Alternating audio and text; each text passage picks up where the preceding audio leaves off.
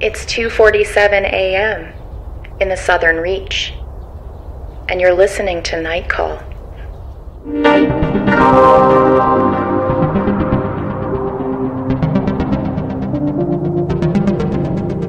Hi, I'm Tess Lynch in Los Angeles, and with me are Molly Lambert. And in New York, I'm Emily Yoshida.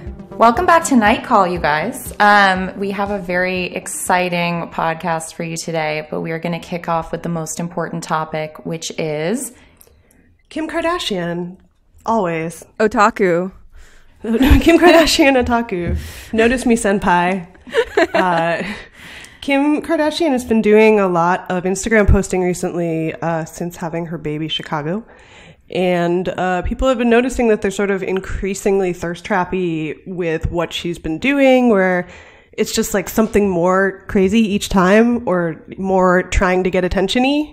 People are surmising that she feels insecure about Kylie surpassing her as the number one Kardashian, and now also the number one Kardashian mom.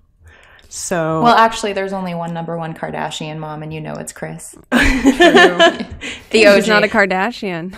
It's true, but let's be real. She's the ultimate. She's the queen. I thought you were going to say Kourtney. No, but I do love Kourtney. I was like, Kourtney's the only one who seems like maybe chill and a good mom. And secretly chill. I feel a little disconnected from things because I can't understand how anybody, especially somebody within her own family, would find Kylie's circumstances and motherhood right now to be in any way enviable. But that's just sexy. Me. It's sexy to have a baby when you're a billionaire. Isn't it? Billionaire babies. They're just boss baby. babies. Just to prove you can do it. Exactly. I mean, you know, I'm trying to be open-minded, but she did put a Snapchat filter on the first picture of the baby, and I was like, this baby is doomed. Yeah. Don't you say that about all the babies at various points? Like, didn't we probably say that about Kendall and Kylie in like the first season of Keeping Up with the Kardashians? Again, like now I'm like, that's so, like they didn't have a Snapchat filter on their infant photos. That really made me go, huh? Yeah. We're in a new world now. Yeah. I saw a story the other day that was about people bringing in Snapchat filter selfies to plastic surgeons. It's apparently really common now. And they come out with roses growing on their foreheads. Yeah. And little sparkles and spangles on their And weird, eyes. like, dilated pupils. Yeah. They're like, I want to look Permanently like I dilated look. pupils. Make me look like this deer filter. I want to be a deer. So Kim Kardashian posted on her Instagram, she now has pink hair. That's her new Instagram stunt, is that she got pink hair. And she posted a picture of an anime babe with pink hair and said, this was my inspiration. Yep. And Emily, I'll defer to you as the expert anime podcaster. Yeah. What do you think it means? What do I think it means? Well, I mean, I think we discussed this maybe on a group chat that obviously, well, I mean, I won't rule out the fact that Kim enjoys herself some anime on her own, but I feel like definitely Kanye has made her watch Akira at some point. That has definitely happened at some point in their relationship. And where she chose to go with her fandom and interest in the medium from there is, anyone's guess. But I do think that right now I would be more shocked about Kim embracing anime or even taking style cues from anime at any other time. But right now I feel like it is, there's a wave right now of celebrities coming out of their otaku closets. But aren't you glad about it? Because at least it's like reclaiming it back from the alt-right, who we were concerned had sort of taken over anime avatars. Yes. They try to take over everything, but they're not taking anime. Yes. I mean, I am 100% for that. I'm 100% for Michael B. Jordan talking about Naruto in an interview. I mean, it's very endearing. Or are you such a snob that you're like, it devalues my Naruto fandom now that all the I don't new... give a fuck about Naruto. Like, he can have it, but it's still very sweet. Like, and I like to imagine, like, just, I mean, it could be Frasier, you know. I like to imagine beautiful celebrities at home watching Netflix, watching, Pokemon or whatever in their free time. That makes me feel like they're one of us. You have a generous spirit. Well, I mean, it's hard for me to be snobby about anime because I'm like, I've explained this. I used to explain this on the podcast that I used to have, but I'm not like a expert by any means. I don't know what that character is that Kim posted, and I didn't look it up actually in time for this podcast, which I probably should have done. But it's cool. Like I don't know. I'm not mad at it, and I feel like it's just a outgrowth of the fact that all these shows are so much easier to watch now than they were like when we were teens back in the day. Yeah, so it's accessible and it just can absorb itself into the culture a little more easily than it could have a while ago. Which is fine and cool. I like it. Well, last week we talked about Phantom Thread, but not in time for the podcast. Molly got a text from her friend illuminating a theory that we all thought was really interesting. So we wanted to just jump back so that we could kind of explore this theory. So, Phantom Thread theory time. Friend of the podcast, Gil Keenan, who is also a director from the San Fernando Valley, told me that he had a Phantom Thread theory he would let me in on after I saw the movie. So when I asked him what it was, I will read it. He texted it to me. He said, just that Alma is a camp survivor. Her parents were killed there. She made it to England after the war, and the recent memory of the loss is what makes her so strangely numb, but also equipped to handle Woodcock and his Gestapo sister. Also, she becomes weirdly animated by the disrespect that the old rich lady shows to the dress after the press conference scene where the press asks the fiancé about his family's involvement in a scandal involving Jewish visas. Ooh. And I wrote back, it's the night porter, which is my answer to everything. It was interesting to I think Molly dived deep, as did I, into finding ways to justify this theory. But I'll let Molly go first, and Emily, I bet you have your own thoughts. But it was thought provoking because the Jewish visas thing really stood out in the movie as being like very specific information that was kind of dropped and then not really revisited. So I think it stuck out to all of us as being kind of strange. Yeah, I mean, also if Paul Thomas Anderson wants to call us and be like, you know nothing of my work, please, we just give us a night call. Yeah, we like to theorize, but I'm also willing to accept that this might not be true at all. But Emily, what did you think? Well, I mean, I really like the theory. I think it would explain. I think it would explain her resistance to Reynolds and Cyril if she was forced into this situation, like if she was hired as a maid or something like that. But she's drawn to it herself. It's not just a resisting of a thing. It's like she's actually attracted to their Gestapo ways. Well, that's where the night porter comes in. Mm-hmm. Yeah. Well, yeah. So I feel like, I don't know. I would need a little more psychological backup there as far as that goes. She said she could stand forever.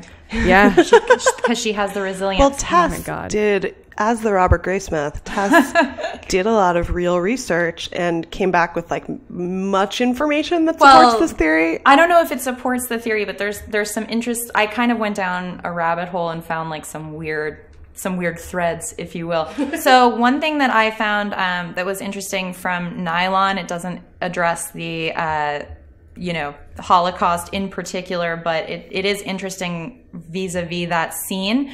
So the article says, one of Woodcock's most important clients is the heiress Barbara Rose.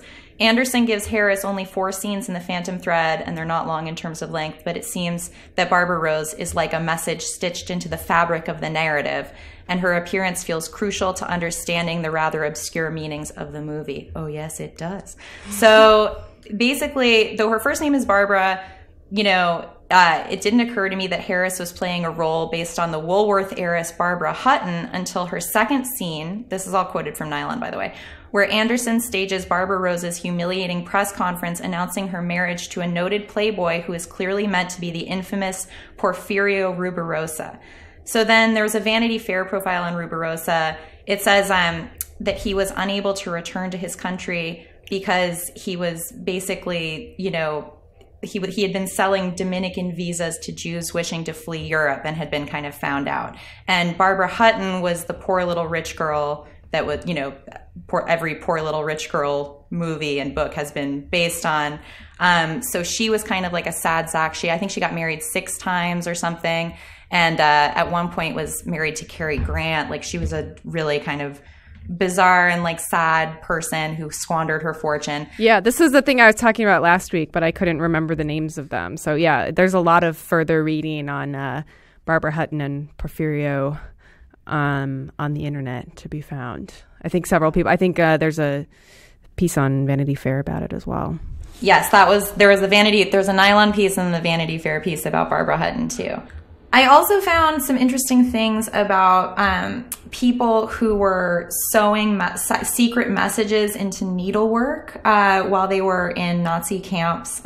There was a guy named Alexis Casdali, and he would add secret messages to the stuff that he was sewing in Morse code around some piece of needlework. He wrote "fuck Hitler," and then there was also the case that there were like all of these women who were working under Hedwig Hoes, who was the wife of a concentration camp commander, and she had a dressmaking workshop where they would do haute couture and kind of like make these gowns for Nazi events.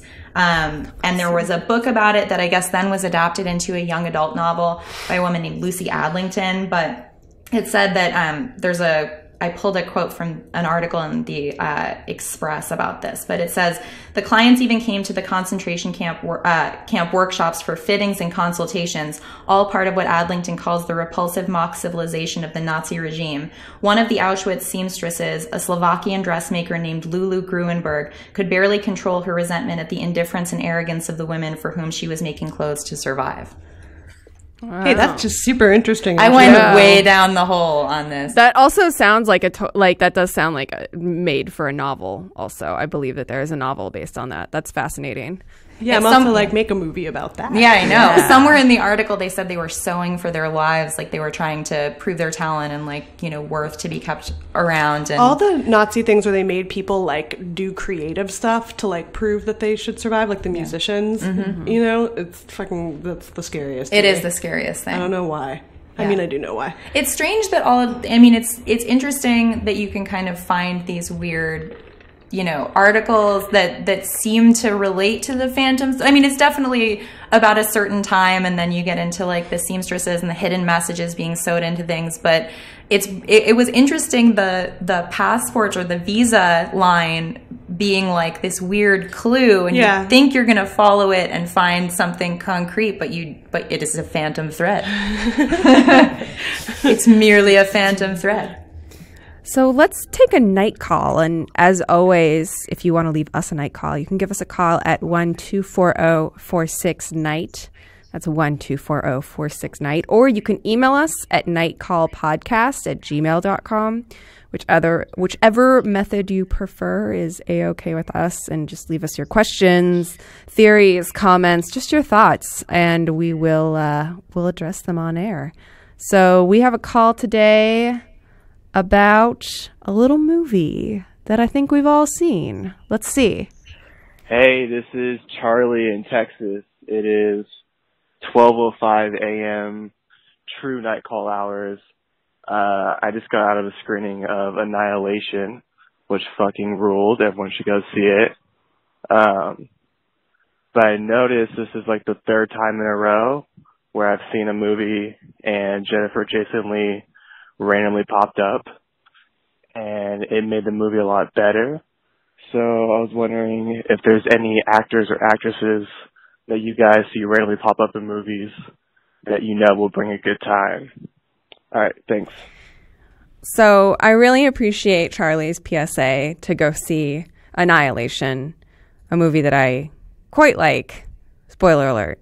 But I fear that it might be a little too late for it, seeing as I think it's like maybe still in 5 theaters in the United States by the time you're hearing this podcast. But yes, Jennifer Jason Leigh is in it. She's very scary and weird in it. And I'm a fan of Jennifer Jason Leigh. I feel like Who isn't? I feel like she rarely pops up though. I'm usually very aware that Jennifer Jason Leigh is going to be a movie before I see it. I had a spooky experience because I had no idea she was in this movie, and my mind was wandering, and I was for some reason thinking about like, hey, it's so weird that Noah Baumbach was married to Jennifer Jason Leigh and is now dates Greta Gerwig. And then, like, as I was thinking it, it was like, then she appeared on screen. You willed her to appear on I willed screen. her, and I, like, was so weirded out because I was like, I don't normally just think about Jennifer Jason Leigh. But don't lie. I was so happy to see her, and she really brought me back into the movie. She was fantastic in that. But wait, what actors are you guys always happy to see? Luis Guzman. Oh, of course. Oh, yeah. That's a great one. I kept trying to think of people, and I just ended up coming back to everybody in the Paddington movies. Jim Broadbent is a big one for me. I love a Jim Broadbent cameo / appearance. You know who used to be one for me, or like, I mean, he is no longer with us, R.I.P., but when he appears in kind of if I'm watching an oldie or some, kind of B-list thing I've never seen before, if Pete Postlethwaite shows up in something, I'm always really into that. Oh, yeah. Well, that also leads us into this Danny Boyle Yes.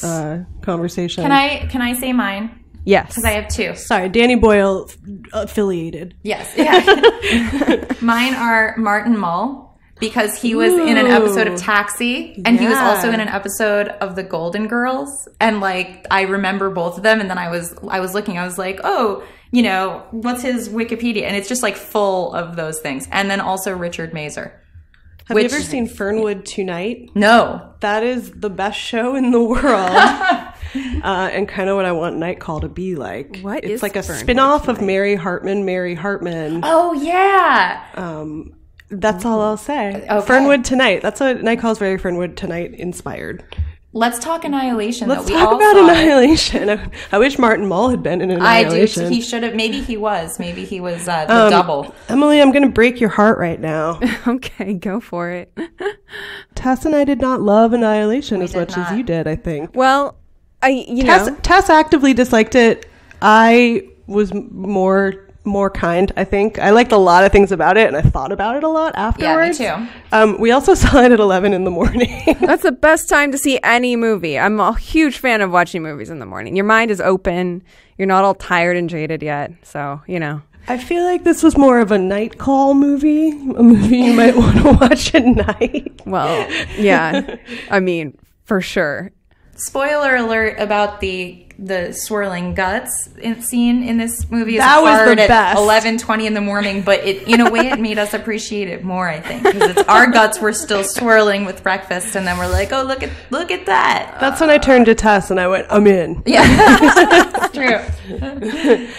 Tess is also not swayed by the charms of Oscar Isaac like some of us might be. Look, I appreciate his acting. It's a sexual preference. Like, Can you I'm check just her not. pulse right now? Oh my god. I know. You're not sexually attracted to young Al Pacino? He's just not my... Well, I didn't say that specifically. I said Oscar Isaac. There's just something, I guess, because I know everyone else feels that way. I'm like, well, let them have him. But I appreciate his acting, although he didn't do much in Annihilation, which was great. It was a female-dominated sci-fi movie, which is fantastic. Everybody was really excited before the movie came out because he was only billed as being the husband in the IMDb, and everybody was like, yes! Oscar Isaac is the husband. Yeah, it was weird how much, first of all, I'm glad Tess and I both saw it because there's no way you could possibly explain this movie in the amount of time we have on a podcast to each other and also to the audience. So we should probably decide what level of spoiler we want to go with it, because my favorite aspect of it is the end, and that's the part that I could talk about the most. Well, we'll get there. So Annihilation is a sci-fi movie about a team of scientists going to a area you're not supposed to go to, some sort of contaminated area. It's called Area X. I feel like the distinction is sort of weird in the movie. In the book, it's all called Area X. They also call it the Shimmer in the movie, but they also refer to Area X as like maybe a region that contains the Shimmer. It's very strange. It's like a weird southern swamp Yeah, area. it's supposed to be in Florida somewhere. It's based on a book by Jeff Vandermeer. There was a trilogy of books, and it's based on the first one, but it's very much meant to just be a self-contained movie, I think. Yeah, and it's different. It's very different from the book, Yes. supposedly. But there are some things that are the same. Tess and I both brought notes. We did. Great. Can't wait. It made me want to go home and watch Tarkovsky's Stalker, which I did. Oh, yeah. And then my friend gave me a hard time about watching Stalker on a laptop. And I was God. I was like, but I was really close to the screen, so like, there's a lot going on. You have a projector at home. Yeah, but I was I was watching it by myself. Like, Too much work. You know, it was great. It was super enjoyable for me. And then I was reading about Soviet sci-fi all night long. Yeah, man. Which is the best. Well, Stalker is the only movie that Alex Garland, the director, has owned up to being inspired by, because he, I think understandably bristles at like the thing of like, what things were you looking for your movie? Because I think especially people who are trying to do like newish sci-fi, you want to feel like you're trying to like... Yeah, it's a tribute / ripoff of Stalker. Yeah. But that's the one thing he was like, yeah, Tarkovsky, definitely. It's a trip off. Yeah. And also Solaris, which is the other Tarkovsky movie. Which I saw recently. I saw like a beautiful new it's so good. Yeah. So Stalker, there's also like a new Criterion print of it that's fucking awesome. But Solaris, which is based on a novel by the Polish writer Lem Stanislaw, is sort of invented the sci-fi concept of like the aliens being like, instead of being little gray men or tall grays or little green men, it's like a planet or like a gas. It's like a consciousness. It's like a consciousness, and you like can't communicate with it at all It just because watches it's you. so foreign. Yeah. The Solaris is a planet that watches you. It's a state of mind. Yeah. So yeah, Tess and I both really like a lot of the ideas that are in Annihilation. I just felt like the characterization and dialogue fell really flat. Yeah. Yeah, I mean, I definitely think that it's hard because you kind of place all your hopes on, when you see 5 women who are scientists, or, I mean, I guess one is an EMT, but I mean, there are 5 strong women who are not like being shepherded by a man or being sent on this mission by a man. In fact, like, you know, Dr. Ventress, who's Jennifer Jason Leigh, she's kind of portrayed, like, it's a shame that you would normally see men playing these roles, but I felt as though they could have intellectualized them more. And I was telling Molly that it made me really nostalgic for the original Jurassic Park and Ian Malcolm, because I remember reading the book and seeing the movie, the explanation of the science and his, you know, drive to kind of wrap his mind around it, was a lot of screen time was devoted to him kind of unpacking it. And I felt as though that was something that was kind of neglected, and I don't know if it is in the book as well, but we're just supposed to accept that, okay, so DNA is refracted like through a prism. And it's like, but what does that mean? And then you see that it can, you know, you can kind of transfer your DNA via touch, that you become contaminated, your DNA is seeping out all over the place and mingling with plants and becoming a fungus. And I thought it was interesting, but it seemed like not satisfying to not have at least one of these very accomplished scientists trying to give a more thorough explanation. Like, it felt like a blind spot that we were just expected to accept. And that, it bothered me. Well, the only one of them who is a scientist who would be equipped to explain it is Natalie Portman's character, who's a biologist. The other ones are... No, there's a physicist. Oh, the physicist. Yeah. Tessa Thompson. Yeah. Yeah, and I mean, then there's also a psychologist who, or I don't know if she's a psychologist or psychiatrist, but I mean... psychologist, yeah. Spoiler alert, it's weird that the physicist gets the biology death. Exactly. Yeah. Yes. And Tessa and I were also bothered that Tessa Thompson's character, who turns into a plant... Spoiler, they don't show you that she turned into a plant. No money she shot. just kind of wanders Yeah. off, and you never see her again, and it's very creepy and Wicker Man-y, but you're also just like waiting for like the shot of money her shot, as a plant, and Yeah. they don't show it. And that, I don't know. Well, really wanted to see it. Also made me want her to play Poison Ivy. yes. Well, so the thing about the book is that they actually have more character fleshing out in the movie than they do in the book. They're pretty much like ciphers. We saw it with a friend who had read the book, and he was like, there are even more like ciphers in the book. They don't have names in the book. They're just called, well, they're different positions too. They have like the surveyor, the anthropologist, the linguist is one of them. There's no linguist in this one, which is because the whole thing that the linguist is interested in is not in the movie, which is one of the bigger things that I miss from the movie that's in the book. But I kind of bristle against this idea, and this has come up multiple times, and I feel like I haven't had like a forum to talk about it, or like haven't had the time, or I don't know. But like I kind of bristle against this idea of like this should be a movie about strong female scientists. I don't think that that's what this movie is about. It's not the movie's fault either. But it's fun to watch. It's fun to think about the portrayal of 5 female scientists What's also funny is like when I was watching it, I like never thought about the fact that they were all women. Right. Just like regular people. Right. And they're just like, we're going to try something different. The last few expeditions have been men, and we haven't done it with all women yet, so we're just going to see how it goes. And it's like, cool. But then there was a point where they all came out in the suits, and I was like, oh no, they're Ghostbusters. Yeah.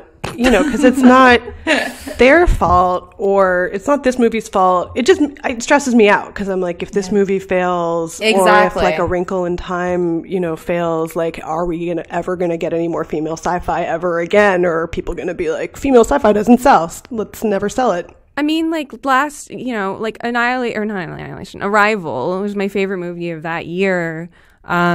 That was like a very successful movie and got nominated for awards and stuff, and is very much told. That's like a developed, I feel like, scientist character dealing with something uncanny and alien. If you want something that has like, that's a little more of a character study as opposed to this, which I feel is much more like, it is like those Tarkovsky movies where I don't think you have a gripe about those movies that you wish the main dude character that you knew more about him as like a professional. You kind of know more about him. I mean, no, but I mean, like, in the mold of a movie like Aliens or Predator, which was the things I mainly was thinking about, it's like, how much do you need to develop those characters that are all going to get killed off? Well, I mean, I think that, I'm guessing, Emily, that you would agree that the Crosby, Stills, and Nash flashbacks to... that made Tess so mad. Helplessly Hoping was really rough. I mean, that was But why it was used, though, right? No, tell me. Oh, come on. They're 4 people, or no, they're 2 people. They are 3 together. They are 4. It's about cell division. Right. Okay. It's great. I'll buy. I can't watch a woman crying on a sofa while it's against my religion. While that song plays, I won't do it again. I was brought up CSN. Wait, how can I even pronounce this? Like CSN and sometimes why? Yeah. I want to say, the best parts of this movie reminded me of Angel's Egg a little bit, and sometimes I was like, I kind of wish this were just an anime, and I wouldn't be so concerned. I wish it was just an anime, honestly. I mean, I think some of the design of it is cool, but I didn't 100% love the aesthetic. No, I mean, I feel the same way, and there was a moment where I had like a false revelation that turned out to not be true, where the whole end is very cool. It turns into like a Jodorowsky movie in a way that is like made it worth seeing for me, definitely. And when she's in there's like the bone fungus all over. Should we say that we haven't really even Spoilers talked about ahoy. the plot that much, but we should probably warn that we're going into spoiler territory. So. She goes in a hole in a lighthouse with like a bone fungus, a skeleton fungus that's growing everywhere. That's very scary. And then she gets in there, and it's like an H.R. Geiger drain pipe. And then she finds Jennifer Jason Leigh, or like an alien Jennifer Jason Leigh. Jennifer Jason Leigh is letting the alien presence basically take over her body, or like use her body. And then Jennifer Jason Leigh goes, Annihilation!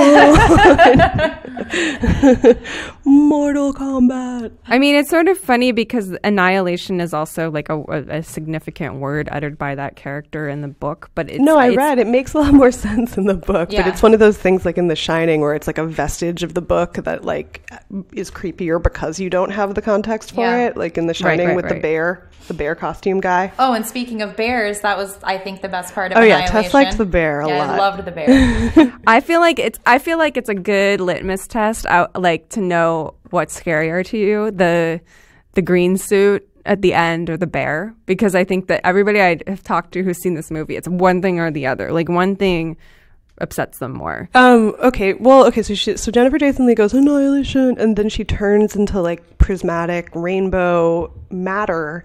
And then what I thought that meant was I thought, oh, you become the shimmer. Like the shimmer is people. Yeah. And then it was like, no, it's an alien. Well, I mean, but I think that's how the alien manifests itself, right?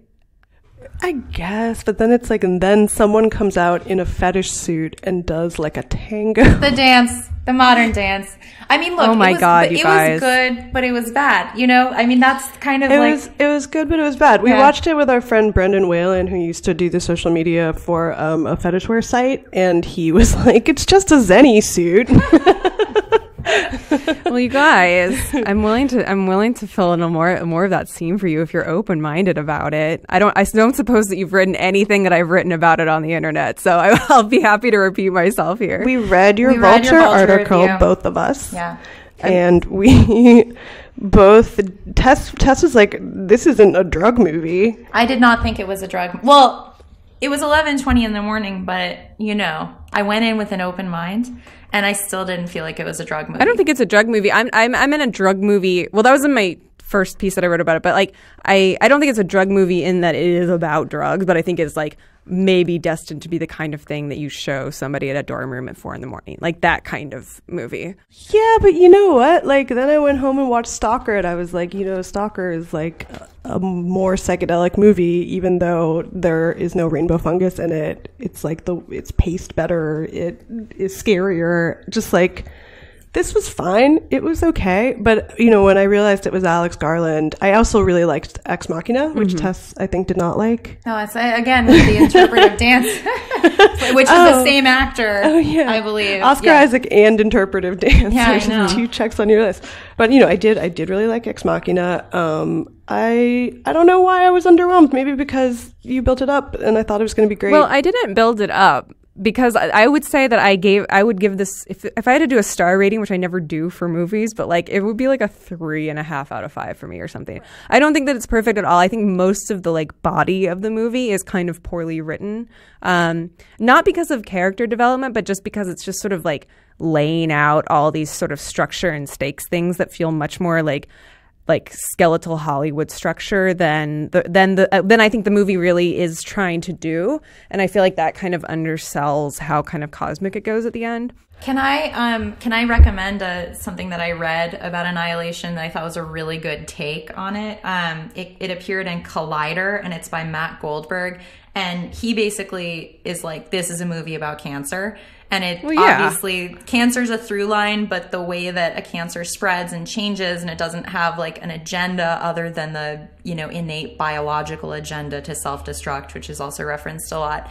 But how it like mutates and changes. And then he also kind of went into like, oh, they're all women. The most common form of cancer is breast cancer. Like, it was an interesting thought to play with more. It starts with them looking at cervical cancer cells at the beginning. Like, I think that's very intentional. I mean, I think that this movie is also like resonating more for people who have like have, you know, dealt with depression or any other kind of self-destructive tendencies, because I think that there are people who watch that ending scene and are like, it's like out there, it's crazy, and then there are people who are like, oh my God, like I mean, I had like an extremely emotional reaction to the end. I appreciated that it like was trying something crazy. Yeah. But I do think that Alex Garland has sort of like an endings problem, other than Ex Machina, which I really like the ending of.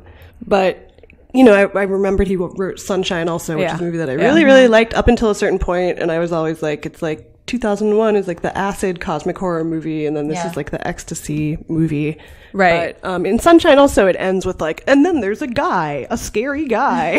You know? Yeah, like, and I think for me, just having it be like a scary, like a boss, you know, a level boss, instead of just being sort of like, oh, it's a mind fungus and it's not like a human being. The fact that it was like, if it had been like Tess and I were saying too, if the body had been like made of slime, we would have been much more into it. Yeah, we wanted more slime. I mean, I guess we thought we were looking for slime because we were like, maybe Emily's like, maybe it's because slime. Because Tess was like, why did Emily want us to see that so badly? I don't understand. But yeah, the part where like the suit thing is kind of like grinding on her and trying to become her. Like I 100% thought it was gonna be like, oh, percent. I think I just said it turns into slime and like takes her.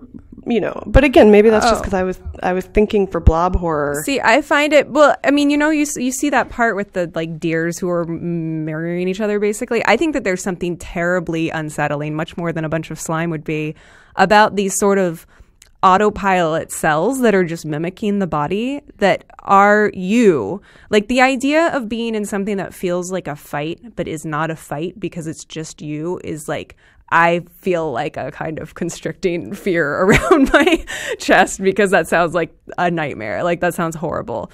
Well, I initially, when watching it, I was like, oh, it's about PTSD because they both served in the, you know. It was scary when it had no face. That was the scariest part. There were some very scary images in this movie, including the moving guts. There were like a lot of things I really liked, and I appreciated how ambitious it was. Yes.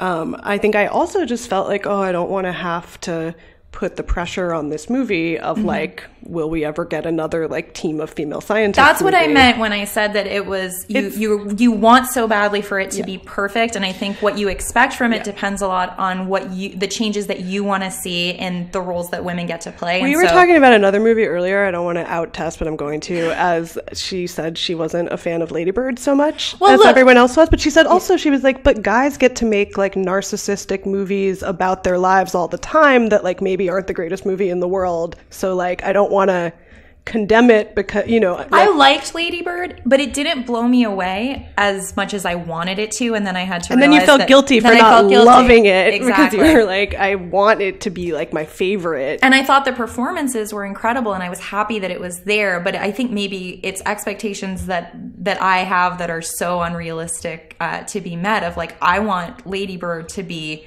the best movie. Right. Whereas we bring nothing to go see Paddington 2, and then I like love Paddington 2 because I have nothing riding on Paddington 2, you know?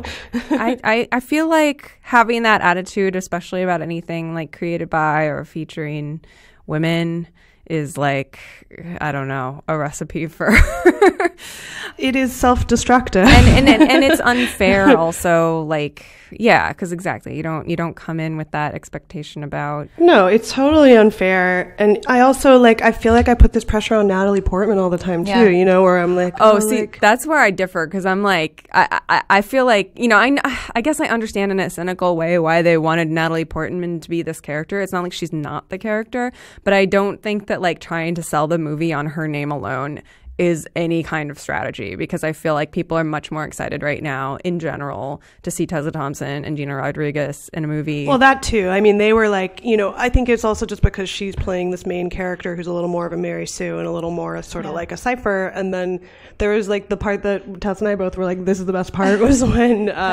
Gina Rodriguez was like, oh, we got hella footage. Yeah. That was the best. Because I was like, she probably ad-libbed that, because I don't know that Alex Garland has ever heard hella.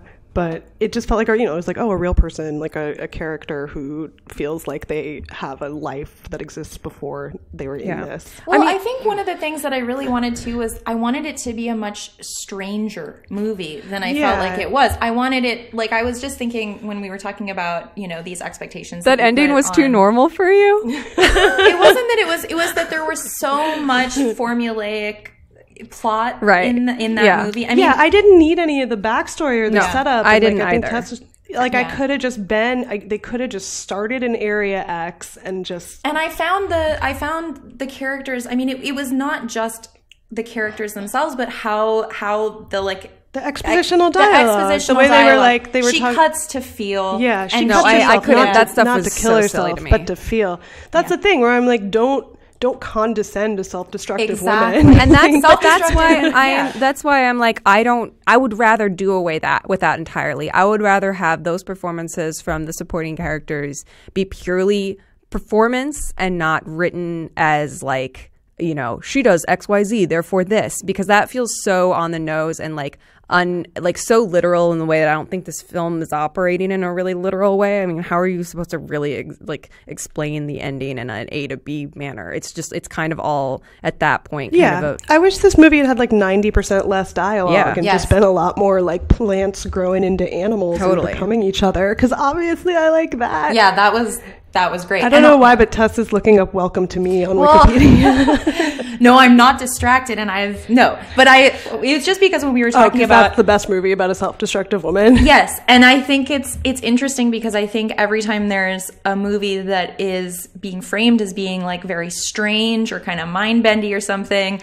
I'm like, well, I don't know if I should recommend Welcome to Me. You're judging it against a Welcome to Me curve. Welcome to Me was not well received. It was not well received, but it was well received by me. Yeah. But it's like, for when you talk about like a self-destructive person or a personality where you have that, you kind of identify or you see parts of yourself in a very extreme characterization of a person. Like Welcome to Me it didn't rely on anything familiar, but it painted a very specific and, it was a very full portrait of a self-destructive person, maybe not completely successful. But I mean, I wanted something where the characters, like I really have a hard time with the she wears long sleeves and she cuts herself to feel, because I'm like, that's just kind of, it's condescending. You plucked it out of a catalog almost. Like exactly. Yeah. Tess has a lot of tropes that like she cannot deal with, which I respect. And one of them is people using a stage brush, like people sweeping in a the scene. floor. It's sweeping the floor.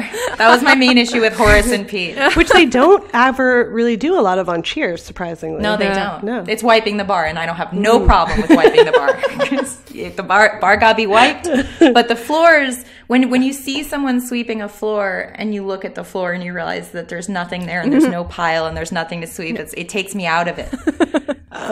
More dust. So we're pro cosmic horror. Yeah. I mean, I agree that it should have just been weirder, if that's the main complaint, because I think that, I mean, for the same reason I'm saying that I kind of resist this wanting to read it as like this victory because it's about 5 strong women. I'm like, well, women should also have stories about like cosmic dissolution too, because like that is like, and usually that is just like men get to experience that in movies, and I feel like people are afraid to put women through that kind of thing fully in a movie because it feels like, they're weak and we need to always show strong women in movies. And I feel like in something like this, it's so much more. Yeah, and I enjoyed it more certainly than I enjoyed seeing Jennifer Lawrence get the shit beat out of her in Mother. Oh my God. Like there are things about that movie that I liked, but I also, could have done with more Zenny suit dancing.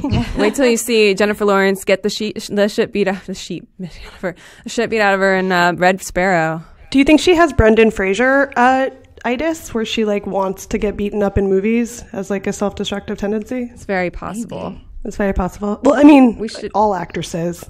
It's like, yeah, you're a little bit a masochist. All actors, too. Let's be honest. Guys, let's take another night call. Let's do a night call. So we have another night email, I guess, if you will, that also happens to double as a Frasier Minute. Tess, you want to read it for us? Sure. So this comes from Kate, and she writes, Dear Night Call, I actually already left you 2 voice messages about 2 different things, but this also just occurred to me. I was too embarrassed to call back a 3rd time. I'm so grateful that you all provide regular Frasier banter. So my question is, have you ever tried to cast the role of Maris? The first person that comes to mind for me is Parker Posey, but that's never felt quite right. Despite the entire point of Maris being that she is vividly described but never seen, I can't quite seem to picture her. Is it possible? Is it like trying to imagine the face of God? Thoughts? Great question. Yeah. That was a good one, Kate. Thank you. That's such a tough question, because it is like trying to imagine the face of God, right? I almost don't want to, like, I understand why Parker Posey, especially because of her in Best in Show. But I feel like Maris is almost like transparent. Like, I always imagine her as being like a frail ghost. I have maybe an answer. Okay. So as everyone knows, I've been watching all the Cheers in the world. Mm-hmm. And I realized from watching Frasier prequel Cheers that the Maris device of the off-screen character is actually from Cheers, in reference to Norm's wife, Vera. Oh, right, right. But it's talked about a lot. I also have realized that everything I've ever liked about any sitcom is from Cheers. everything I liked about Friends was actually stolen from Cheers. Why did it take you so long to watch Cheers? It's so strange. I kind of can't believe you never watched it. So I was before. always like, why would I want to? I don't like hanging out in bars in real life. But didn't your parents watch Cheers? No, I didn't watch sitcoms until the 90s. There's like a blank period where I didn't know anything about culture. And The artist devoid of sitcoms. I watched Sesame Street and read nerd books. And then I insisted on watching Full House. Cheers was the first show that I remember watching alongside my mom and not understanding, but like laughing along with the laugh track to prove that I got it. So, I mean, I didn't remember much about that initial viewing, but I remember like all the characters and the vibe and everything. But yeah. Yeah. My parents watched Twin Peaks. Oh, nice. But wait, so who would you cast as Maris? Oh, so I was watching Cheers, and there's an episode where I'm in the Rebecca years now, which are, it's a different show, but it's fun. Rebecca's sister came on, and she was played by Marcia Cross. Ooh, I remember this. Yeah, as her like slutty sister who always steals her men. And Sam tries to set them up into he tries to play them off each other. And I thought Marcia Cross would be a great Maris, actually. She's got really that, good call. she's see-through. Yeah. She's very, very skinny and sort of patrician looking and scary. Yeah. But I do also think you can't really, I think Maris is the person thing from the end of Annihilation. You should cast, I feel like it would be interesting to cast against type. I think for Maris. I think my Maris pick, the person whose face usually comes into my mind is Jane Addams, weirdly. Oh, that makes sense too, because she appears on Frasier later as someone else. And nice. she's just got these big, she is on Frasier, that's right. She's got these big eyes. And am I allowed to say too ethnic? She's like too, she's not like waspy enough, is my feeling. Because I feel like she looks too like a real person. Yeah. I mean, I was going to say Mercedes McCambridge, but that's like a big time hop. Who's that? Mercedes McCambridge, wasn't she? Orson Welles called her the world's greatest living actress. I'm relying heavily on my phone this podcast. But so she was the voice of the demon in The Exorcist. Okay. All right. But also wasn't she Annie Hall's grandmother? Grammy Hall? Grammy Hall comes Am I up making a lot. that up? I'm gonna look. I like the idea that Maris is actually like very old. Well, I'm saying I would time hop. I But mean, also I from 100% would believe that Maris would not necessarily be like either because she's like, she's like our Woolworth heiress. Like she might not be the most eligible debutante. Couldn't you see? And Niles is totally her beard that she marries. Yeah. Yes. Yeah. But also, like, couldn't you see Niles in like a Harold and Maude situation? Yes. And then it's just like 20 years 100%. later and they're still together. Yeah. Well, that was a great question. Let's take it to, speaking of self-destructive, sadistic tortures. I made Tess and Emily watch Derren Brown, The Push, which is a Netflix special from the magician Derren Brown, who is a mentalist and a famous person in England, but not here. And I feel like this was his first attempt to cross over into America. And what an attempt And what an attempt. Can I say that the title Derren Brown, The Push sounds like a sex toy? I mean, Derren Brown, The Push is a reality TV special that is best described as like a serious Nathan For You. Deathly. Where you try to socially condition someone to agree to push someone off a roof at the end of like a long night in which you've gotten them to agree to do all these different other demeaning things leading up to getting them to murder somebody. Guys, what'd you think? Nobody was actually murdered, but that it doesn't mean that it didn't feel like somebody was. Yes. I guess. I'm so mad at you for making me watch this, Molly. That's because I'm the Jennifer Jason Leigh. Yeah. Like, welcome. Annihilation. I did not watch this all the way through. I will admit, first of all, I watched a lot of it. I watched over half of it. Well, then you missed the ending. I did have to cop to the exact same. I could not. Yeah. Did you look up to see what happened? Yeah, No, I didn't. looked up to see what happened. And okay, guys, he didn't do it. Yeah, he tried to get somebody else to do it.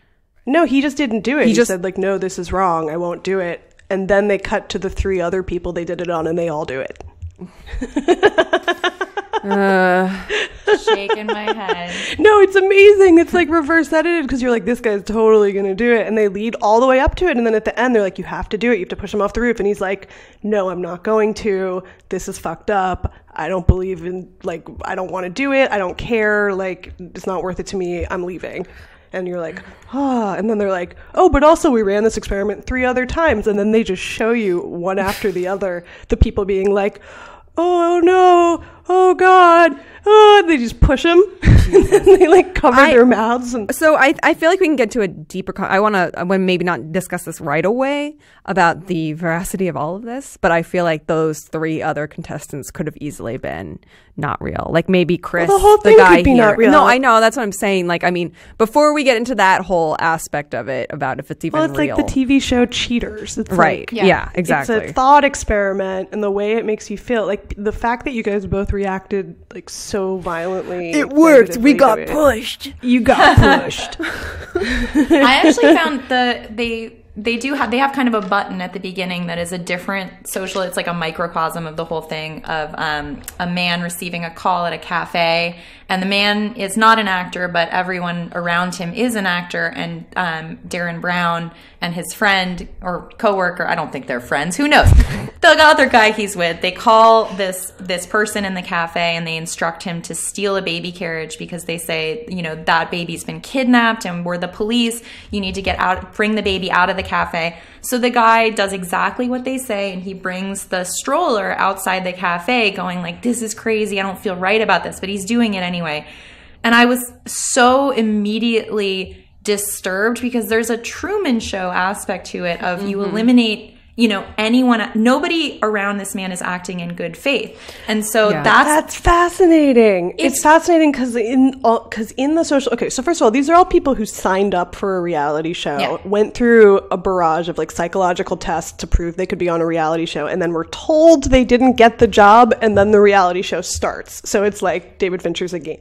It's like, it's but a lot even though they auditioned for a reality show, if any of them at any point, and even though everyone around them is acting like an actor, like acting very actory, which is also hard, like impossible to tell from British. Yeah, no, I thought everybody was such a bad actor. I couldn't believe it. Yeah, but they like fell if for anybody it. were like, am I in a reality show? Like, is this all a setup, like constructed to get me to push someone off a roof to their death? Like, then you'd sound crazy. The which is kind of the meticulously premise. recreated corpse is the best actor of anybody. And that thing was like, that's His name is low-key Bernie. the biggest achievement of the show is that corpse. true. Which Also, Tess and I saw a preview before Annihilation for the Steven Soderbergh movie Unsane. Oh my God, we're so going to see Unsane. That is for sure a night call. yeah.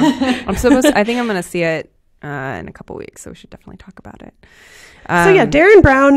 Derren Brown is like, he's a mentalist, and all of his magic is sort of about social conditioning and linguistic programming, and how you can like convince people to do things if you talk to them in a certain way, and if you like repeat words over and over again. You can't see it right now. I'm doing like a big jack off motion. I can hear it. Yeah. Weep womp, weep womp. He's super famous in England, and he's also like a genius at close-up magic and like regular magic.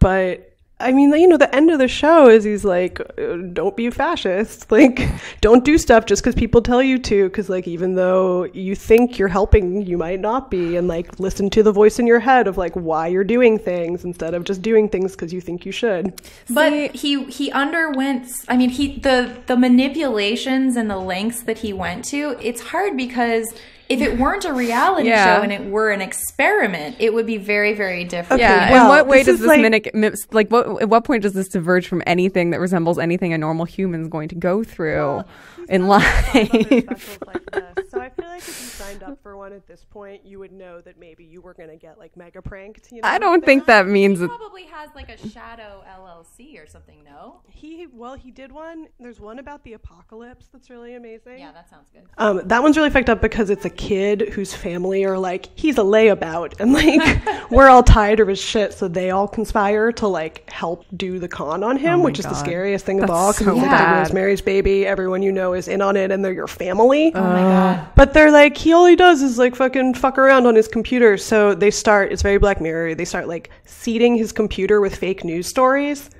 and like his phone, and it's like the computers in their house all have these fake news stories that like lead up to a sort of 28 days later situation, but like nobody, you know, I hate everyone that, in honestly. Hey, I mean, The know, question is, what does this do to the person, the subject of this show? Yeah. I mean, if you actually had to put yourself through, you know, coming to a place where you thought you were pushing a human off a building. I mean, look, they all volunteered I don't for a think Derren that- Brown show. I don't think that and they're lets all, them off and the then hook Derren at Brown comes all. out at the Brown comes out at the end, and they're all like so happy to see him, and they're just like, "Oh, I love you." Well, that's a social experiment that you're a person who is, you know, pretending that you're illuminating these truths about humanity, but maybe you're just kind of stoking your own ego. Well, he's like a weird con man in, you know, I mean, I don't know if he's a genius in like the Ricky Jay way, you know, he's definitely like a manipulator. I think the thing that I find to be the most disingenuous about it is this like kind of underlying message that he's saying that is going on about like, don't be a conformist, like don't let yourself get wrapped up in a Right, fascist it's like, regime.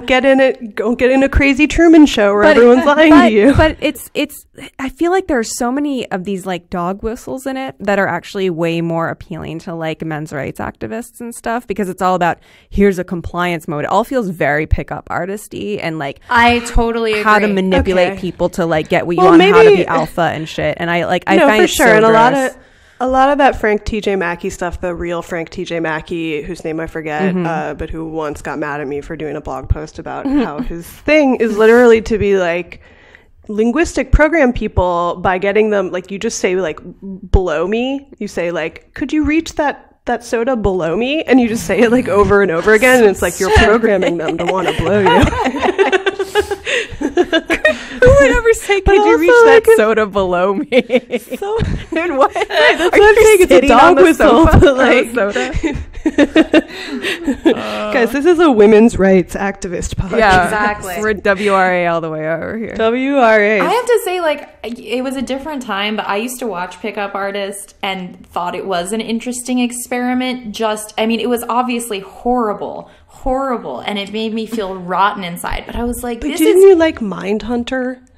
Yeah, I've been liking Mindhunter. Okay, so you like thinking about like the rotten parts of the human brain that For make people do sure. fucking crazy things. But- is it just if it's real or fictionalized? Well, this is the thing, is it felt, you know, my mixed feelings about The Bachelor, for instance, of how you kind of, you know, take these people, you put them on a show, you create very strange circumstances that they are forced to adapt to. They have real emotional responses to things that are constructed. There's like an ambivalence there. But then when you take someone, it's essentially emotional torture to prove a point. And I don't think that the point was necessarily proven. And I also think that, you know, it made me very nostalgic for, I shouldn't be nostalgic for it because it's ongoing, but Nathan, for you, where I would expect to feel that same kind of like, oh, I feel morally uncomfortable with this, but I don't, because the motive is not to exploit Or embarrass somebody. I know a lot of people who can't deal with that kind of comedy in general Yeah. because they're like too afraid they'd be the mark, you know? But it's They're not like- only that, it's so hard to watch someone who is trying to do the right thing, but the whole frame is that it will be the wrong Well, I thing. guess the point is that it's hard to do the right thing and people don't care if you do.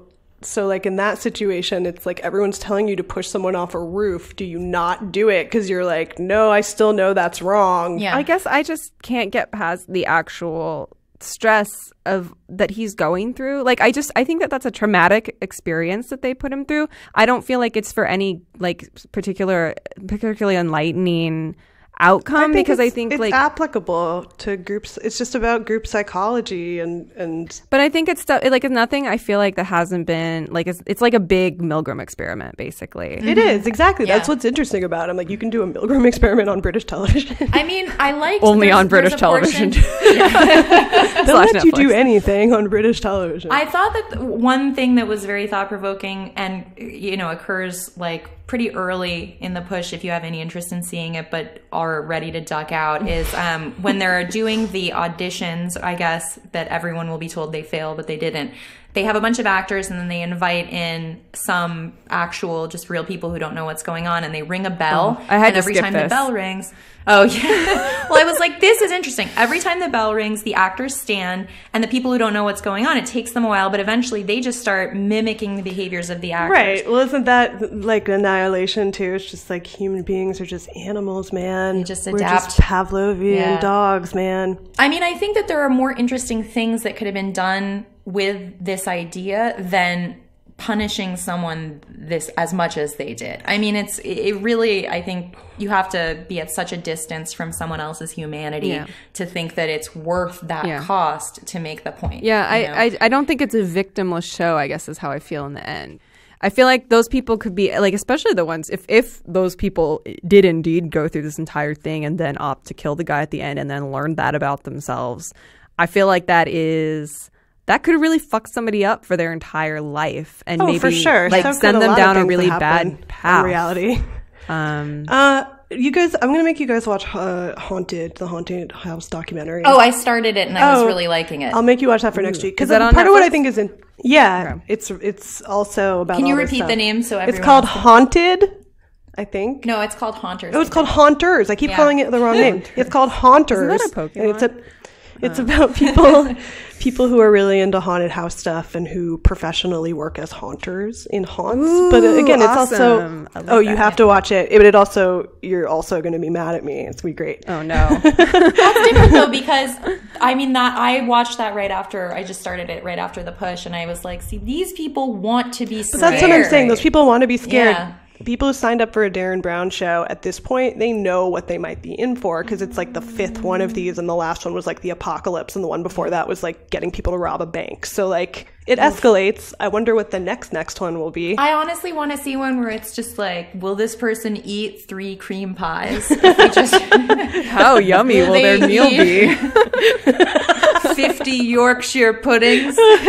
Do we dare? Do you dare watch something so twisted? Yeah. Guys, 50 Yorkshire puddings would also be torture. That's so much food. That's so much butter. It ties back to Phantom Thread, and here we are. all about the Hungry Boys. Yep. Full British breakfast. So I guess you guys don't think Derren Brown's going to cross over into America, is what you're saying? Well, he don't have a taste. he overpronounces his name so hard that I feel like he's really trying to get his name into our minds. So maybe he won the #1 magician from the Magic Castle like 2 years running. And I would also, love to see a mockumentary with someone else playing Derren Brown. And he's a what linguistic programmer, so he's just saying his name over and over again. Darren So it's like, Brown. whatever it takes. That part where they keep saying whatever it takes. So good. Well, this was a lovely night call. Yeah. This was a wonderful night call. Thank you, everybody, for listening. And hey, if you like Night Call, we're a few episodes in now. I think you know what you're in for. Why not leave us a review on iTunes? Give us a rating and a review, and subscribe. And subscribe if Do you it all. aren't already, but you should be doing that by now, right?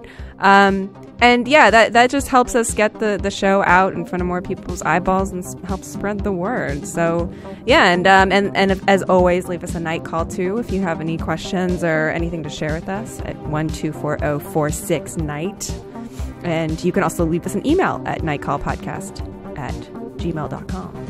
And if you want to follow us elsewhere, come check us out at facebook.com/nightcallpodcast and on Instagram at Instagram account nightcallpodcast and on Twitter at nightcallpod. We'll see you in the shimmer. Have a good night.